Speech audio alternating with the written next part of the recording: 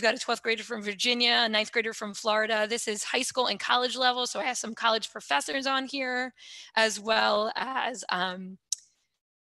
college students, so it's awesome.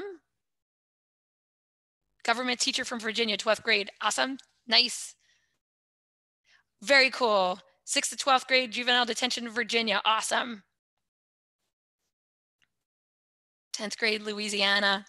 Nice to see my Louisiana people in here too. Good, good, very fun. So Diane, I'm just gonna ask you real quick, is everything okay? Do you need, did you start the live stream? So are you guys, I'm talking to Diana, she's our Kerry, producer. can you hear me? Yes, I can. I was saying in the chat box, yeah, we're all set to go and we're live. I made you host again.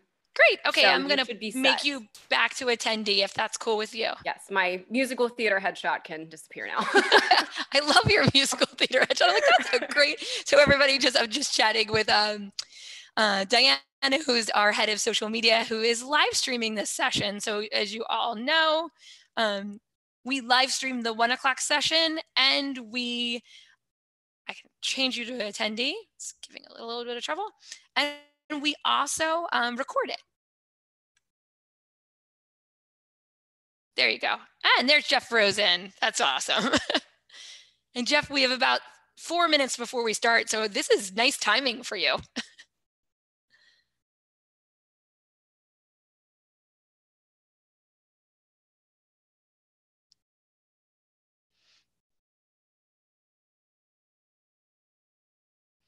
Okay. So I know there's some teachers checking in with your students in the chat box, and that's great. It's a good thing to check in and see which students are here. Students, just to let you know, if you did log on under your teacher's login, you will come up as their name. So Jeff and I like to make sure we share who asked the question. So if you want to just put a dash and then your first name, well, I can make sure that we read it with your name on it. If you don't want to do that and keep it anonymous, that's cool too. We'll start in about 4 minutes, and open up your chat box, give it a practice go. Let me know if you want to share which state you're in and which grade. That's awesome. And it's good to know who's online with us. Hi, Jeff Rosen. How's everything going for you? Everything is great, Kerry. Great. Awesome. You're looking excellent outside the Constitution Center. You must be standing right next to me because I know. I was going to change it. I change it up each time, and Nick doesn't have a background, so I can pick whatever I want. Okay. I might change it to inside. Hi, everybody. Hi, Virtue. Yes.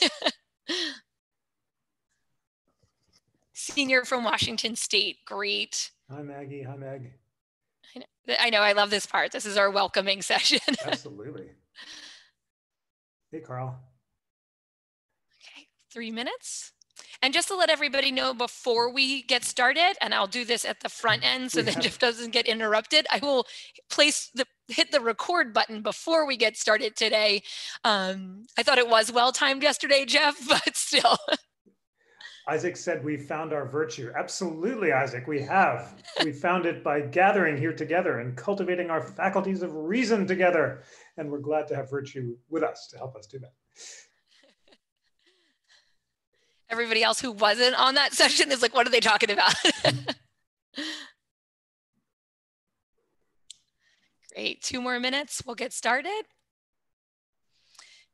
As we go through this, if you guys have constitutional questions for Jeff, you can absolutely also use the Q&A box, because I know sometimes that chat can get a little too chatty, and the Q&A box kind of like laser focuses on some of your questions. So about 2 minutes, we'll get moving and we'll get started on the Fourth Amendment.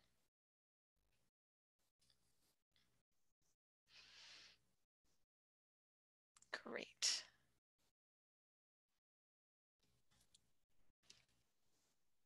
Ready to do this, Jeff? You know it. We love the Fourth Amendment. We can't get enough of it. I know. So let's get started. Number one, the first thing I'm going to let everybody know is today's session will be recorded. So here is your official recording statement. So welcome everybody. Hi, I'm Kerry Sautner from the National Constitution Center, and I'm so glad to have everybody online with us today. Today is our Fourth Amendment online class with Jeff Rosen and the National Constitution Center. So today we are going to look at search and seizure in the Fourth Amendment and over time in America, and we're going to be going through a ton of awesome cases and founding stories. I like to remind everybody that after this session, we will send you out a brief that walks you through every story Jeff tells, as well as all the court cases, and we'll give you links to the interactive Constitution. We'll give you links to our online videos and materials so you can read up on it and dive deeper in areas that you find really interesting. But we're hoping by the end of the day, you're going to be mind blown and you'll click on everything. But we want to make sure that you know this so you don't get too worried about taking notes, and know that we'll give you some tools to back up all this learning today and all this fun. Today, like I said, we're going to talk about the founding stories. We're going to ask these big constitutional questions. And my favorite question on the Fourth is always thinking about the government. Can they do that? So that's what always pops up into my head when I think about the Fourth Amendment. And I think about searches and seizures. But we also want to have a dialogue with you all. So make sure you're using that chat box to ask questions about what Jeff is talking about. We're going to poll you in that chat box as well. And then if you have a constitutional question, and that's really a question focused on, may the government do that? Does the Constitution allow the government to do that? I want you to put those questions in the Q&A box. We just had a conversation with our middle school group in the last hour, and I had to make it really clear that their parents aren't the government and they don't have to follow the Fourth Amendment. And so there's a difference between what your parents can do and what the government can do. I'm not talking for your parents. I'm just talking about the government today. So without further ado, let's get started. Jeff Rosen. Thank you so much, Kerry. And that's exactly the right question to begin with. Can they do that? Can the government stop you on the street? The government represented by a police officer. Can officers of the government search your car or your desk or even your computer? Can they look at who you've called on the telephone or where you've been as you walk around on the street or what you've written in your private diary? These are all the crucial questions that we're going to talk about today. In order to answer them, we have to focus on the words of the Fourth Amendment themselves. So I'm going to read those inspiring words. These are the words that sparked the American Revolution. That's how important the prohibition against searches and seizures were when in the 1760s, the British government began to search through people's homes and desks to see whether or not they'd paid the hated tea taxes that sparked the Boston Tea Party. A man named James Otis denounced these instruments of tyranny, and John Adams said of James Otis's speech, "At that moment, the child revolution was born." So that's how important our discussion is today. Okay, I'm going to read the words, listen to them closely, and then I'm going to ask you a couple of can they do that questions and ask you to vote. Okay, here we go. These are the words of the Fourth Amendment. The right of the people to be secure in their persons, houses, papers, and effects against unreasonable searches and seizures shall not be violated, and no warrants shall issue, but upon probable cause, supported by oath or affirmation, and particularly describing the place to be searched and the people or things to be seized. Okay, that's a lot of words, but it's two big ideas, and they're contained in two separate clauses. The first is the unreasonable searches and seizures clause, and the second is the warrant clause. The unreasonable searches and seizures clause says that the right of the people to be secure in their persons, houses, papers, and effects against unreasonable searches and seizures shall not be violated. And then the second clause, the warrant clause, says if you are going to search someone's person, house, papers, or effects, you better get a warrant to do that. And to get a warrant, you have to have probable cause that particularly describes the place to be searched or the person or things to be seized. In other words, you can't just say, I want a warrant to search someone's house because I've got a hunch that they're doing something bad. You have to have probable cause. That means it's more likely than not that they're violating the law. You've got to present that evidence to a magistrate before he'll issue the warrant. And in addition to that, you can't get a warrant that allows the government to search anywhere in your house. The warrant has to particularly describe the place to be searched or the person or things to be seized. Otherwise, the government could be just like those instruments of tyranny in the American Revolution, where the king's agents could go into anyone's house and look anywhere to see whether or not they paid taxes, reading their private diaries and indicting them or arresting them for criticizing the king for a crime completely separate from the one that they'd originally started off to investigate. So now that's just our first take on the first two big clauses of the Fourth Amendment. Now I want to ask you a very basic, can they do that question? All of you are learning at home now during this challenging time. Some of you are going to public schools. Let's imagine that the government and your teachers, unlike your parents, if you go to public school, are representatives of the government. In that sense, they are public officials bound by the Fourth Amendment. Let's say your teachers wanted to make sure that you actually were logging on to this class and listening to it the way that you promised to do it. Could they issue a subpoena to the National Constitution Center and ask us to turn over the Zoom recordings that actually show your chat and might indicate whether or not you've logged in? I actually don't know whether we've recorded your names by name. I think we haven't, and we certainly don't collect or keep that information. Curry's saying, "Oh my gosh, Steph, why are you making this up?" I totally have this. I am so not Big Brother nor the government. So okay, but let's imagine instead of the incredible Curry that you see there, who cares about your privacy and's got your back at every turn, you had a wicked National Constitution Center that was keeping your names and now they're all scared had a of list me. of them. And your teachers didn't have a warrant and didn't have probable cause, but they issued a subpoena to us to turn over your names to prove whether or not you've been to class. Can they do that? Can the government determine whether or not you are watching this Zoom in your home by asking for the records or whether or not you logged in? Okay, no, we said no, no. We had, yes, Kerry reminded you what you're saying. Sorry, Can your teachers make you turn over your names to check your attendance? Yes, says Robert. Excellent. Well, there's a good variety of opinions. Oh, Robert, can you quickly chat why you say yes?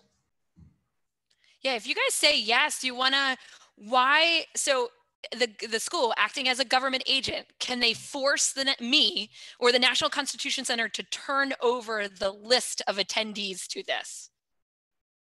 But Anna. Yeah, Anna, you're right, potentially, but I don't agree. That's great, Anna. We're not asking, as you know, whether you agree with it as a policy matter, whether you think it's a good idea. The question is, can they do that? Does the Fourth Amendment allow the government to ask for that information, whether or not you think it's a good idea? Always in these discussions, you've got to separate your political from your constitutional views. Great answer, Shannon. Nope, NAACP. We all know that the NAACP case was the one that said that the NAACP did not have to turn over its membership list. Those names could remain anonymous because the thought was that having your name disclosed to the government might chill people from joining the NAACP, infringing on their freedom of association, which we talked about last week. So that's a great point, Shannon. But the difference, though, here is that you're not gathering in a private association like the NAACP. You're in class, and you can't be chilled in attending. You're required to attend by law. So I'd love to hear an argument or two for why some folks say that, yes, they can do that. And the government can require the National Constitution Center, which is not a government organization, we are a private nonprofit, to turn over your names.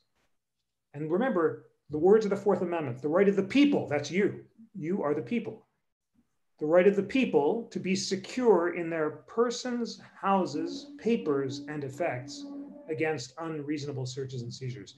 So if you're saying yes, how do you believe that turning over your names while you're in your Zoom class is an unreasonable search of your person, house, papers, or effects? Which would it be? Yeah, so I think it's always really important to go back to that founding era and what were they saying about it? And is this the Constitution being forced to turn over our papers in our house that we're standing in front of?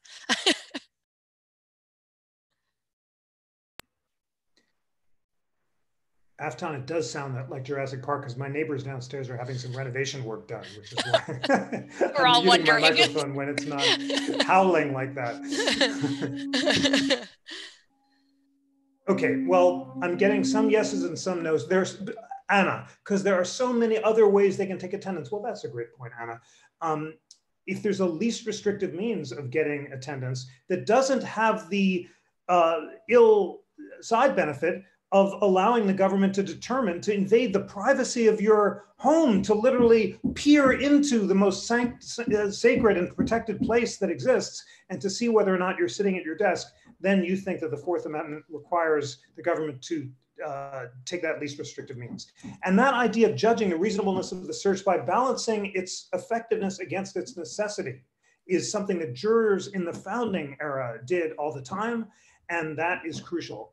Jonathan says this is being uploaded to YouTube, so I expect my privacy has already been lost. Well, that's a really important point too, Jonathan. On the one hand, Kerry told you, she put you on notice, this is being recorded, and you know the public part of the chat will be on YouTube, but your personal chats, Jonathan, what you just said is not recorded on our YouTube feed, but you believe that by turning over evidence, turning over data to a third party like YouTube, which is owned by Google, you're abandoning expectation of privacy in that data.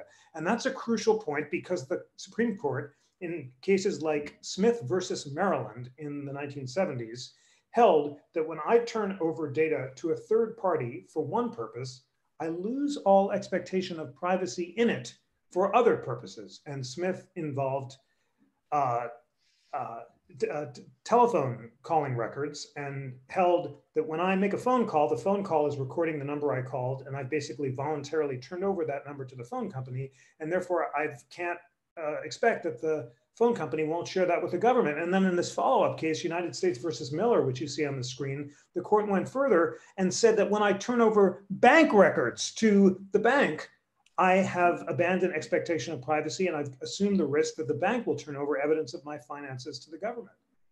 Can they do that? Do you think that Miller and Smith were correctly decided? Do you agree with this so-called third-party doctrine that when you surrender your data to a third party like YouTube or the National Constitution Center or your bank, you abandon all expectation of privacy in it? Can they do that, asks Kerry. So you guys can vote now. I know it's always my favorite one for this. Do you think that, can they do that? Can, you're giving your banking information over, can they then say, oh, I'll give it to the government? Are they allowed to do that? And Lana says it do not believe that they have any privacy anymore. So that's true. And I think, was it Anna a little bit up who said it depends on which company and the type. It depends on the company and the type. Great point, Anna, because a lot of your privacy when it comes to private companies, as you suggest, is determined by the terms of service agreement. So when you sign up for iTunes, you consent to them sharing your data for some purposes, but not others. Some of you may have seen that Twitter recently changed its terms of service. When I signed on the other day, I got a little pop-up screen that says, hey, we're changing our terms of service. Click here to accept. I didn't have any option. I could have not used Twitter, but if I wanted to, I had to accept their new terms of service. So to some degree, all of our privacy, as Anna suggests, when it comes to private companies, is determined by private contract. And any notion that this is voluntary is illusory if you want to use Twitter or Apple or iTunes, as many of us do. And the other thing is, who has actually ever read a privacy contract or term of service? I'm going to confess something now. I'm supposed to know something about privacy because I teach the Fourth Amendment. I have never read one of those privacy contracts. They're very long and it's a lot of boilerplate. And I really want to get onto Twitter or use my iPhone, and I click through that screen just the way I think most other people do. So any notion of informed consent or thoughtful weighing of the options is imaginary. And in practice, Anna points to something very crucial, which is that when it comes to our speech online, which is generally determined by private companies, so much of what we expect is governed by private contract. Jeff, just a question for you. I think it was Rand Paul that talked about at some point in time when they become so long and so convoluted, is it then in itself that these laws or I believe he was talking about laws at the time, but these contracts get so long and so hard for people to understand that it's not even feasible for the public? I mean, we're all confessing that we don't read it and we should, but is there a balance between what is feasible for somebody to read and understand and what is unfeasible in these contracts? Well, Rand Paul may be correct in practice for the reasons I just said. I mean, I don't think it's very feasible to ask even lawyers or law professors to read them. But the Supreme Court has not been sympathetic to notions of meaningful consent. And it has repeatedly rejected the claim that the police need to inform you of your right to refuse consent before they search a part of your car or even your person that requires consent. So, for example, the police, if they stop you for turning without signaling, may have the right to search the interior of your car, but they don't have the right to search closed containers, such as the trunk, without some kind of individual suspicion that there's something wrong in the trunk. However, if the police say, hey, do you mind if I search your trunk? And you say, yeah, go ahead, because you're scared, they can do that, and they don't have to tell you that you have the right to say no. So that's kind of counterintuitive, and it goes against what Rand Paul suggested. The Fourth Amendment is not a self-executing document. We all have to know our rights in order to exercise them. I tell my law students, the most practical advice you can get from a criminal procedure class, and you don't even have to pay law school tuition for me to share it with you. If you're ever being interrogated by the police, or if they're asking you serious questions, say these magic words: I want a lawyer. Once you say those magic words, I want a lawyer, then all sorts of rights kick in, and the police are not allowed to question you any further until you have had a chance to talk to a lawyer and been advised about your rights. Even if you're innocent, which I'm sure you all are, you may be being questioned by the police and they could twist your words against you. I'm not telling you to be uncooperative, but if you really feel like they might be fishing for something and might think that you've done something that you haven't, say the magic words, I want a lawyer, and then all sorts of rights kick in. So these are not intuitive, and that's why we need to have this class, so that we can study our rights together and meaningfully exercise them. Okay, so question for you. I love the technology. I love all these pieces, but I go back to they clearly weren't thinking the same thing that we're thinking about wiretap, phone records and third-party doctrine. When we go back to Madison, when we go back to 1791 when the Bill of Rights was ratified, what were they thinking about the Fourth Amendment back then? I like to always use our Wayback Machine and go back in time and say, like, in that time period, what were their worries and concerns about the government searching and seizing their ideas, their papers, their property? I'm giving Jeff a minute to get his headphone back on, because you're now muted. I was walking away from the renovation noise and hope I'm still in front of the National Constitution Center, but hopefully they'll be a little quieter.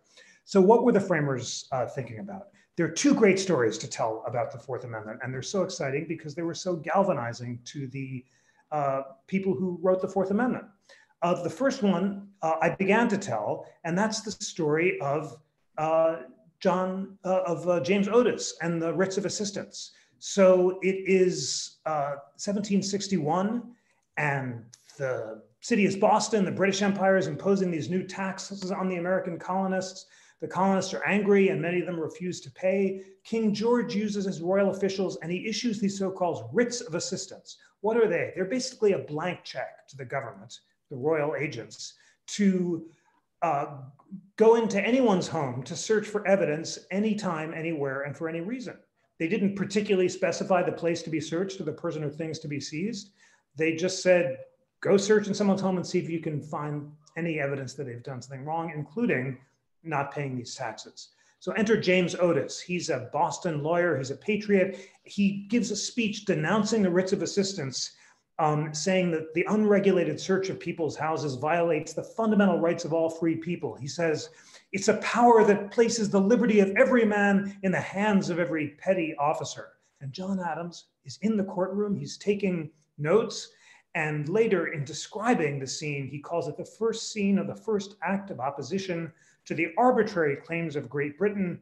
Then and there, he says, the child of independence was born. An amazing story, and it reminds us how galvanizing the writs of assistance were to the framers.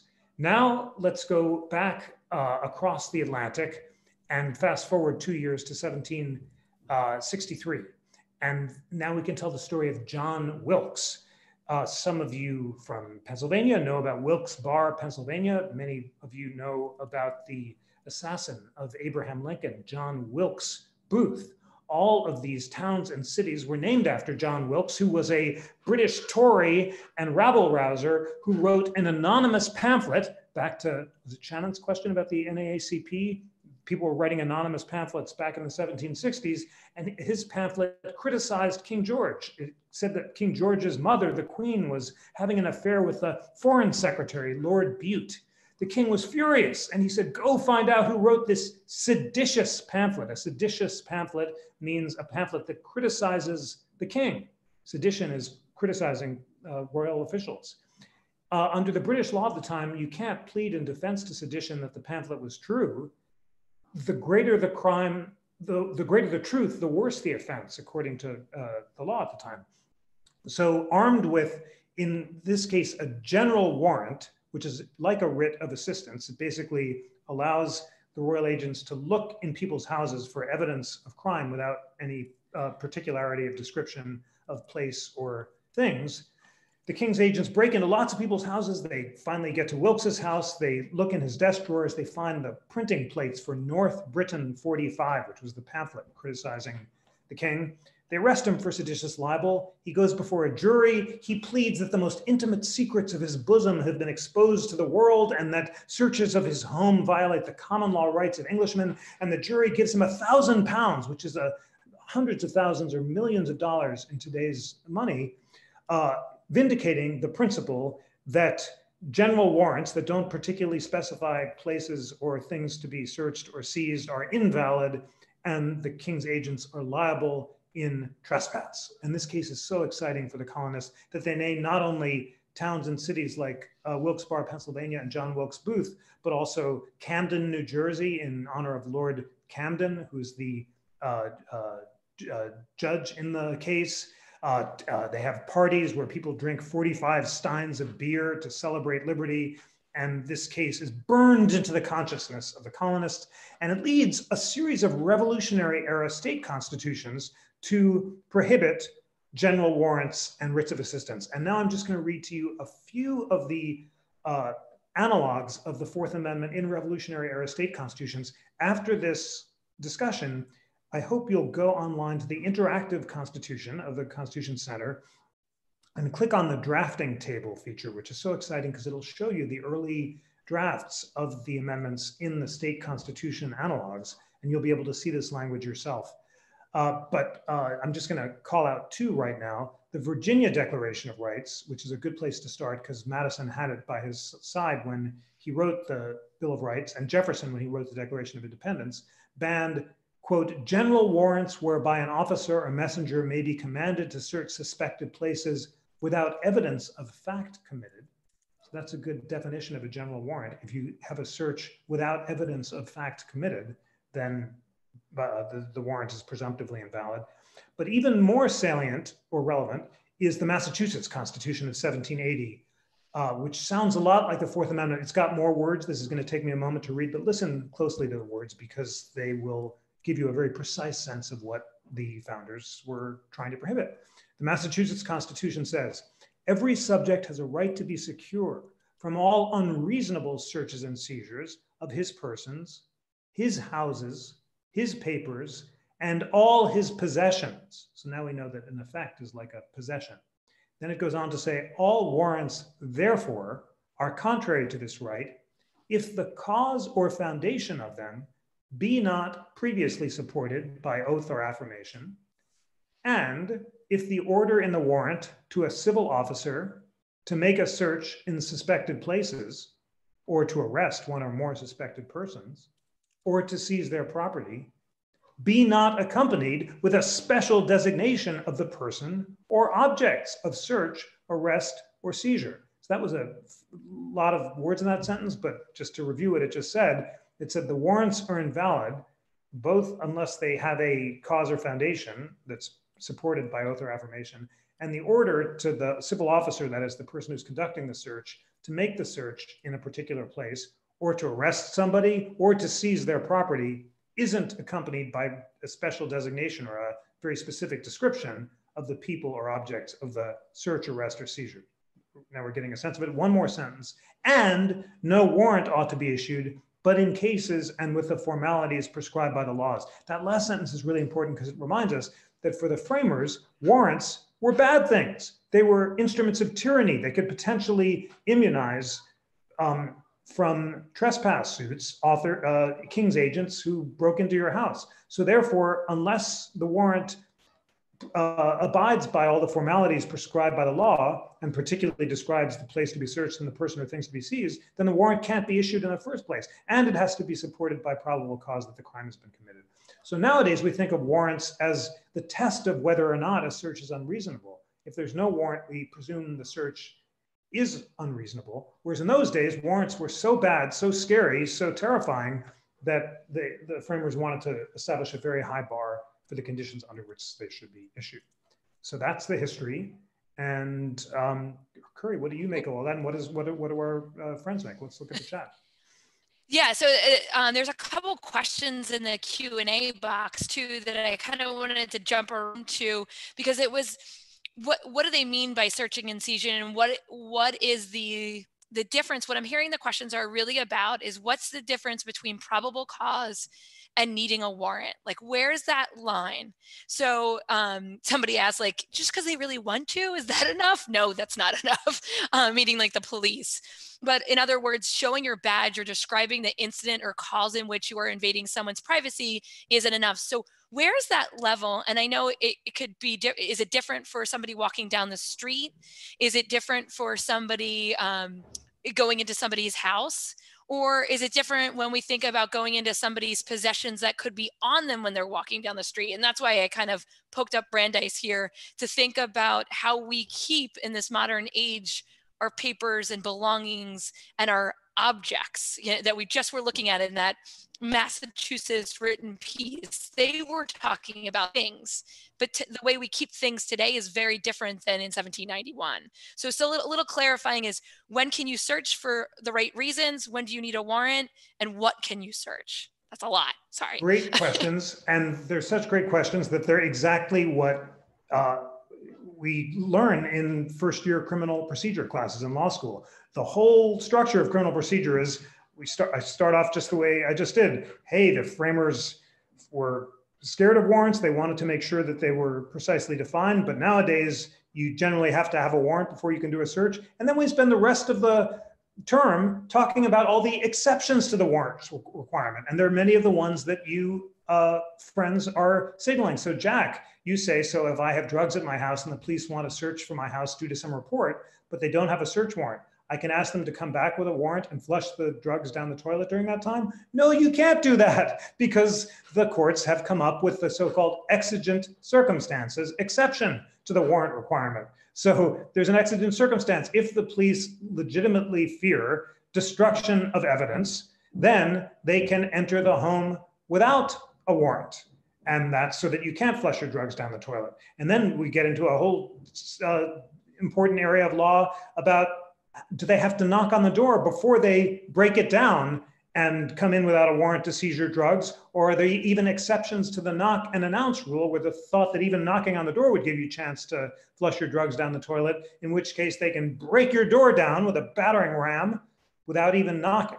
So that's, Jack, great question. And what about some other exceptions? So in other words, Craig says, showing your badge or describing the incident or cause in which you're invading someone's privacy is not enough. No, it is not enough. The mere fact that you're a police officer doesn't entitle you to do a search generally.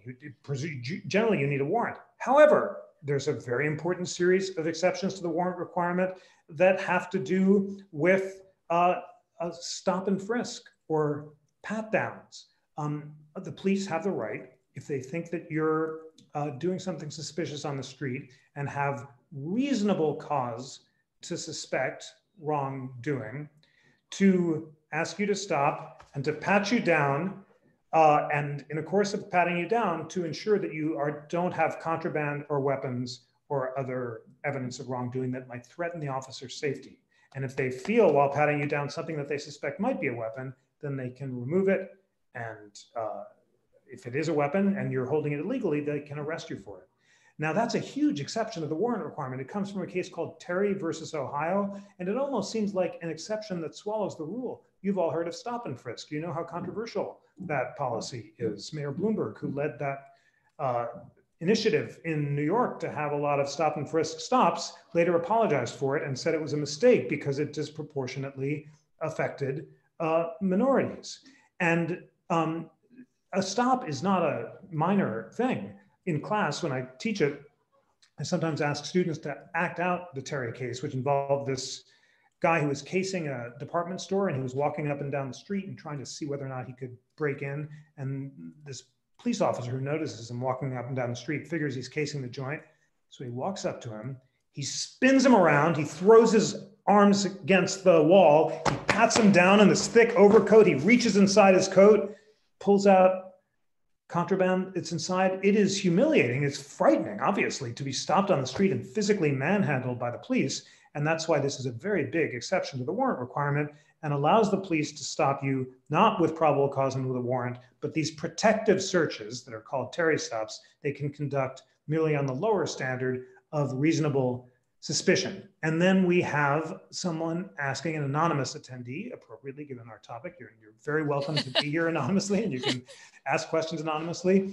Can you search something without a warrant if someone gives consent, like a family member or the owner of the property? Yes, you can. Generally, say I'm going out, and after this class, I go out. My wife, Lauren, is still here. And if the police come and knock on the door and say, hey, is Jeff home? No, she says. Police say, hey, do you mind if we just look around? We think we might find some evidence of really bad teaching and we want to prosecute him for it. And she says, they say, you mind if we come in? And she says, no, sure, go ahead. You're welcome to look around. And they find evidence of my criminally bad teaching. Well, they can use that against me because she has constructive authority over the home. It's her house just as much as it is mine, and she's allowed to give consent. Now, there are all sorts of really interesting cases about what happens if, a cousin is just stopping by the house and you go out and the cousin says, sure, look around to the police, even though he doesn't have constructive authority. Or, a girlfriend or boyfriend who you later break up with. Or maybe it's just a neighbor who's hanging out who doesn't have constructive authority. So it's not always clear who has the constructive authority to authorize the search, but Lauren could definitely let the police look for my evidence of bad teaching, and she's just in the kitchen right now. I'm going to make sure that she does not do that. So if the police come looking for that evidence, they will never find it in the Rosen home. A lot of future lawyers on the chat box too that are ready to free you if you get into any trouble. Okay, well, there's I'm going to count on you guys. They are on your side. You can just testify for me. That would be great. Yeah. So, Jeff, as we get into this next section about where papers, where belongings, and where people can stop you, the other question that I have is, how does it change depending on if you're in school or out of school? I mean, right now I get we're all out of school, but there was a couple of questions on the side, and I'm trying to remember who exactly asked. Like Maggie was, what about public property? Can police just go onto any public property and search it? And then what about in schools? And is school considered a public property? Great questions. Schools are a really important series of questions, but we have one pleading question from the chat box, which is from Cassidy. Please talk about hot pursuit. Yes, I can. That's a wonderful question. How could you not? And hot pursuit is also relevant to the question of where the police can be on public property, because hot pursuit is an exception to the warrant requirement. So hot pursuit provides that the police can enter premises where they suspect that a crime has been committed without a warrant when delay would endanger their lives or the life of others and lead to the escape of the alleged perpetrator. It's also sometimes so this would count for a house too, because somebody asked that question. It would indeed. So hot pursuit, if they're chasing you on the street and they're following you and you come into the house, they don't have to stop at the door. They can follow you into the house, because if they don't, then the perpetrator could escape or someone could get hurt. So that would be one exception.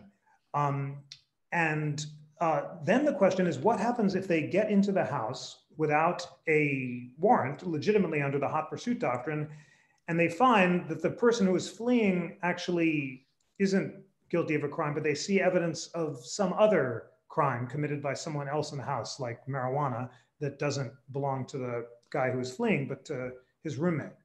And they realize it's the roommate. Can they arrest the roommate for the marijuana? And the answer is yes. If the police have the authority to be in a place, they can seize any evidence they see that's in plain view. That's another exception called the plain view doctrine. So they're in the house validly. They don't have to get a warrant because of the hot pursuit doctrine. They see their marijuana in plain view. They can arrest the person for the marijuana. That does not mean that they can turn over keyholes and rummage in desk drawers. That's not plain view. And there was an interesting case written by Justice Antonin Scalia, where the police saw an expensive looking stereo. They suspected it might have been stolen. They were legitimately conducting a house search. They lifted up the stereo to see the serial number, which was concealed underneath it. And they concluded based on that it was stolen. They arrested the guy for stealing the stereo. And the US Supreme Court excluded that evidence because Justice Scalia said, touching the property to look for this serial number by itself takes it out of the realm of plain view. And that was an additional search which required a warrant in that cases. So that's a series of interesting exceptions to the warrant requirement that flow from the hot pursuit doctrine. Now, what about school? Couple clarifying on that one. Absolutely. So Jonathan said, can a police look through your windows? Would that count as plain view? And then there's a really good question about mixing up street addresses and could the information, I know, I love these questions. You guys, this is perfect. This is exactly what we study in criminal procedure. And that's why it's so exciting to go to law school and to learn all these cases, but you don't have to go to law school because we can learn them together. So can the police look through your window? Go to law school, but you can do it with us too. Well, we can have another discussion later about going to law school. But right now we're going to learn the Constitution because you do not have to be a lawyer to learn the Constitution. All you have to do is love learning the way all you do. So can the police look through your windows? It depends. There's a series of cases involving English basements. Do you know what an English basement is? It's, when you kind of live on the lower level of a house and the windows might peak halfway up. So there was a series of cases where there was one case where a police officer climbed over a hedge because he suspected that something might be going on there. And he looked down and saw through the half exposed window of the English basement some guys doing drugs in the house. And I believe that the court was divided about whether that was a plain view search. Some said yes, because anyone passing by on the street could have just looked down and seen it. And others said no, the fact that he had to climb over a hedge and really peer up to the window, it wasn't the sort of thing that an ordinary passerby would happen to observe in the course of his walking around, but really constituted an extra search. So reasonable justices can disagree about peering through a window, but generally, you certainly can't use binoculars to peer through someone's window. That violates the civil law of torts. But now we have to remember the difference in criminal and civil law. Criminal law, to which the Fourth Amendment applies, as it does to civil cases, involves prosecutions for crime. Torts involve wrongs committed between two private citizens rather than crimes, which are involve the exercise of state authority over individuals. And if you take binoculars and look in someone's window, that will violate state privacy tort laws because you're not allowed to do that. That's an outrageous violation of privacy. So if the police are kind of using the equivalent of binoculars to look through windows, they can't do that.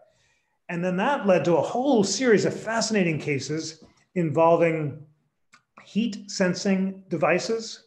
Heat-sensing devices in the soup. That's my other favorite case I want you to talk about. I will. Yes, the heat-sensing device case was one decided by Justice Scalia, and the police think a guy might be using heat lamps to grow marijuana inside his house, but they're not sure. So they take these heat sensing devices and they find out that there's a huge amount of heat coming through the walls of one part of his house. And based on that, they figure they do have probable cause to suspect that he's using heat lamps to grow marijuana. They get a warrant and they find absolutely he's growing a lot of marijuana using that heat lamp. But he says, I want to exclude the evidence because it was an unreasonable, unwarranted search of my house to use the heat sensing device to detect the heat that was on the outside walls. And the court, again, divided on that question, but Justice Scalia wrote the majority opinion, and he said, any cutting edge technology which might reveal information about the interior of the home presumptively requires a warrant. And Justice Scalia said, for example, that heat sensing device might have revealed the hour of the day that the lady of the house was taking her daily sauna or bath. And people thought that's an interesting image. And some scholars noted the image of the lady in her bath comes from classical mythology of Leda and her swan. And maybe Justice Scalia is a classicist, maybe he got it from that. But his point was that the interior of the home is so sacrosanct that you cannot use technology to reveal information about the interior without a warrant. Now, it was a kind of, I was going to use a classical phrase, Pyrrhic victory. You know what the Pyrrhic victory means? It's a victory, another such victory, I am undone. You win in the short term, but in the end, it's only a short-term victory because there's going to be defeat down the line. Cutting edge technology, today's cutting edge technology is tomorrow's Zoom. We would have all thought it was science fiction. 3 years ago, Kerry was talking about this new technology, Zoom, where people can talk to each other through both sides of the screen. And I said, who would ever use that? And now here we are. 1 month ago, this happened. 1 month ago. Absolutely. So technology moves so fast that to say that the technology has to be cutting edge in order to be governed by the warrant requirement isn't all that robust protection, but at least it's something. And that's the heat sensing lamp case. Curry, what's the soup case you want to hear? Oh, the soup case is, and I will not remember the name of the case, but I will send it to everybody. A guy was in it was like a little tiny restaurant in New York, you know, with all glass windows, and he had a bowl of soup, and a police officer was walking by, and the police officer believed that he dropped his drugs in the soup. So the police officer came in and he looked through the guy's soup. So the question is that an acceptable search? So I will send everybody that link to that case. That one is kind of mind-blowing to me because it's your food and you're touching it, but it's a really interesting case. So that might be the homework assignment for the day is, Kerry will send you the link to the soup case, but I want your opinions before you read it. What you think? Do you think the police officer had the right to look through that gentleman's soup? Well, I cannot wait to read that case, Kerry. I don't know it. Oh, it sounds like, sorry, I didn't mean to jinx. No, it's a crazy one, right? It sounds like a Seinfeld episode, but the main question I want to know is, was it miso soup? I don't know. I don't remember, but Oren Kerr spoke about it. Great, one of our writers for I believe Oren Kerr wrote for our Fourth Amendment Explainer, correct? Yes. Yeah, and he writes about it, and he was saying something about the broth but the broth wasn't clear, so they definitely had to go through it. And it was a bag of drugs that was in there, and the police officer did find a bag of drugs. Sometimes it's really important to use minestrone. I mean, yeah. But these are real cases, and facts turn on them, and it's all part of figuring out what is reasonable. Now, you asked also about school cases, but I want to make sure. So Craig Snyder's class is in here, and they would love to know about New Jersey versus TLO.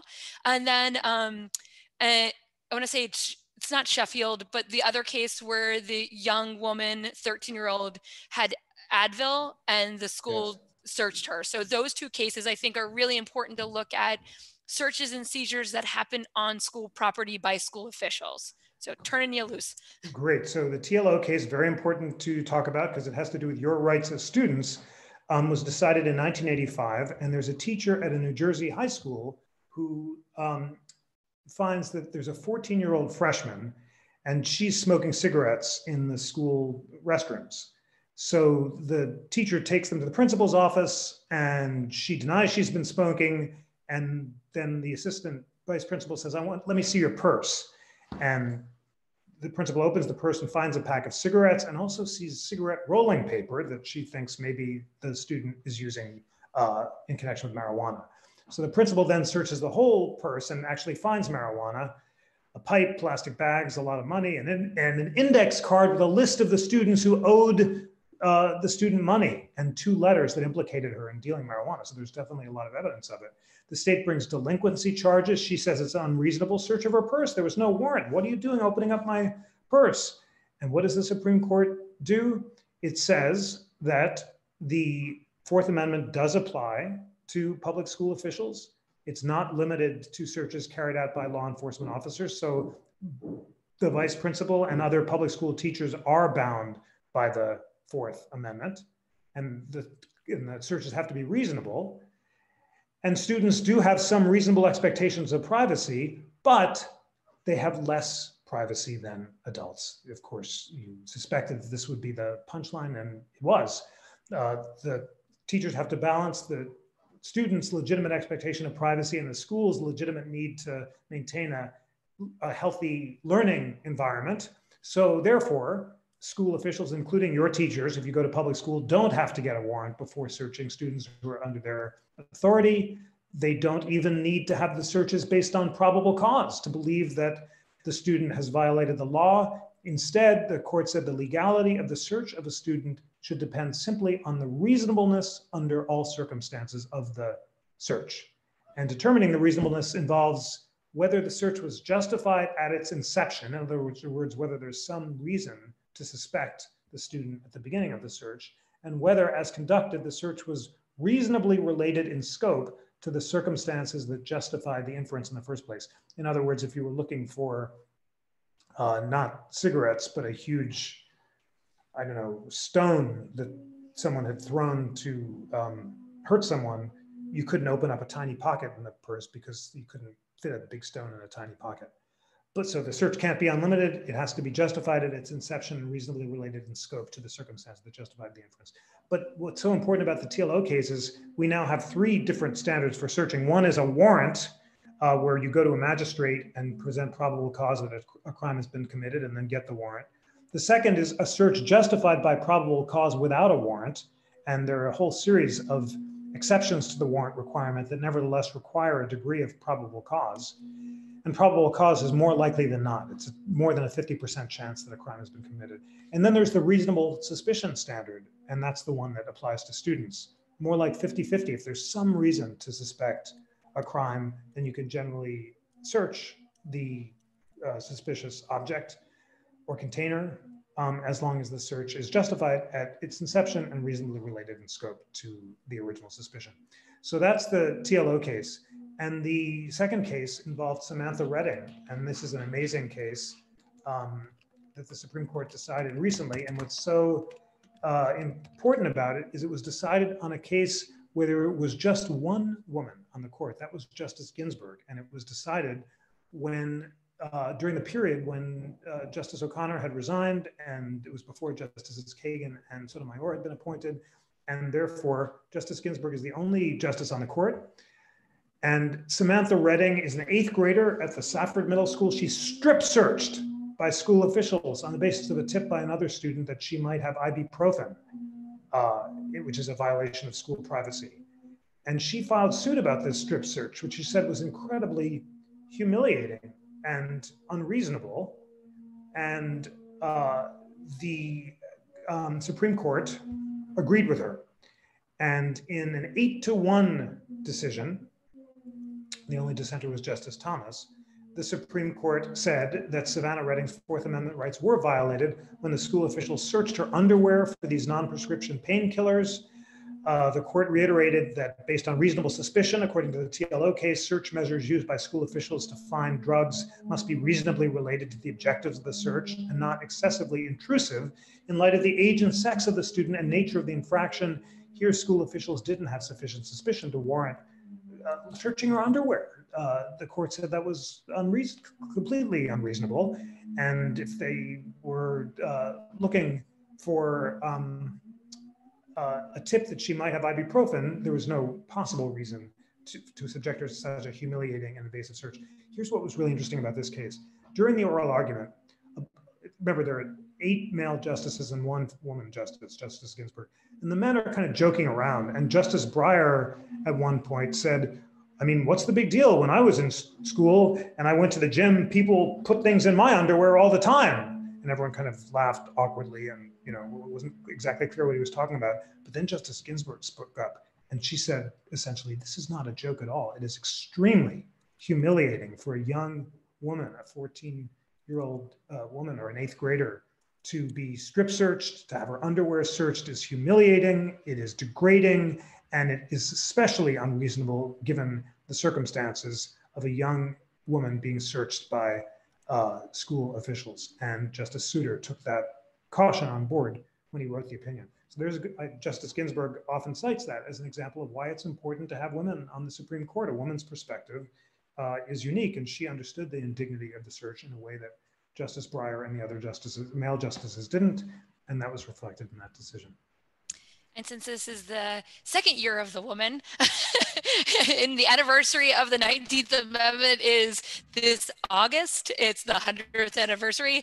That is my favorite court case for 4th Amendment and for RGB, just speaking about like how different perspectives and different life experiences matter when you're looking at these experiences with these children have had that come to the court. So thank you. It is my favorite story, as awful as it is. It's a great one to share that. Are you ready for the speed round of student questions? You know it. Okay, there was a lot in here. So let's go. Let's see, is there something, oh, I love this one from Valerie, and she asked it a while ago. Is there something about the 4th Amendment you think has been misinterpreted? And I know you talked a little bit about this yesterday, that's something that maybe we should add to it for clarification. So two-sided question. Yes, well, of course, I'll throw it back to you because I'm a teacher and that's my job. Is there something about the 4th Amendment that you think has been misinterpreted? And I guess I do think that there's certainly an ambiguity about the central question that we began by talking about. To what degree can electronic data that we turn over to third parties be searched by the government in ways that reveal a lot about us? So one of the most cutting edge cases that the Supreme Court recently decided involved the question of whether the government can track your movements in public for more than a month using your cell phone records. When we walk around, our cell phones emit evidence about our location. It's called geolocational information, pinging various cell towers. And using this information, the government asked a suspect's cell phone provider company, Verizon or Comcast or whatever he used, to turn over his records. And as a result, they were able to very minutely reconstruct his movements for an entire month. Based on this dragnet electronic search, they concluded that he was definitely a drug dealer. They arrested and convicted him. He said the evidence should be excluded because there was no warrant. The court, in a case called US v. Carpenter, divided 5-4 about whether or not there was an unreasonable search. 5 justices, led by Chief Justice John Roberts, cited the example of James Otis and the writs of assistance and said that any electronic search that can reveal a great deal about us, such as the political rallies we visit or the associates we talk to or our hopes and fears, or can invade our mental privacy, as these dragnet searches can, presumptively require a warrant. 4 justices said you need physical trespass to trigger the 4th Amendment.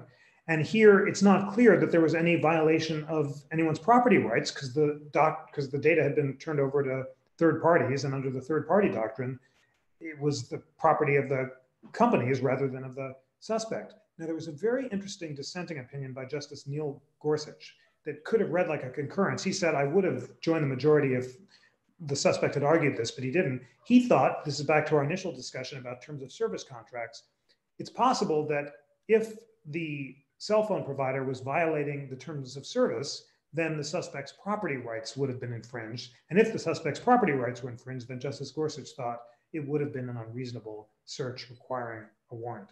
So back to our initial discussion, do you feel that whether or not the police can reconstruct your movements for a month should turn on which cell phone provider you happen to choose? It might be that Comcast does give you property rights in your data and Verizon or AT&T doesn't.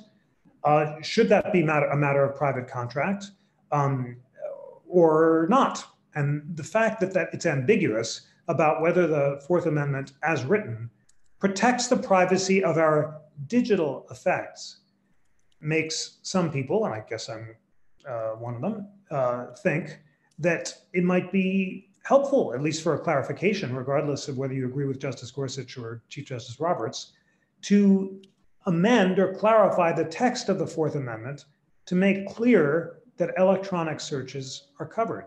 So now my question is back to you. If you were to propose a very modest amendment to the Fourth Amendment, just insert a word or two, because we don't want to tinker with this canonical constitutional text, what would it be? The Fourth Amendment says the right of the people to be secure in their persons, houses, papers, and effects against unreasonable searches and seizures shall not be violated.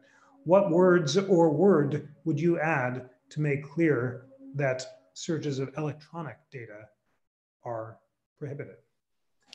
And so there was as a couple you're that, answering, then more yeah, questions. you guys started answering a couple. Matt said police need to come back with a warrant regardless of PC. I'm not sure what PC is, but I get the general gist there. And that was my question to you guys. And then Craig Snyder's class has another really good question for you when you're ready. Probable clause needs to be spelled out more. Cell phone tracking is prohibited in all circumstances. That's from Cassidy. I mean, Cassidy, that's such a clear, precise way of addressing the problem. It exactly makes clear. Thank you for answering my question so clearly. Cell phone tracking is prohibited in all circumstances.